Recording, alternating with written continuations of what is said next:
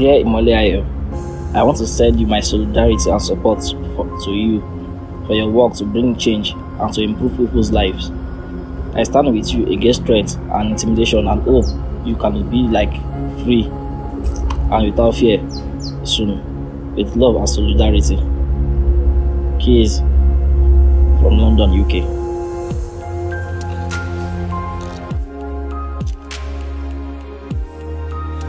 So Imoleayo, thank you so much for your work protesting against police violence. Your arrest and treatment has been awful and you are staying strong.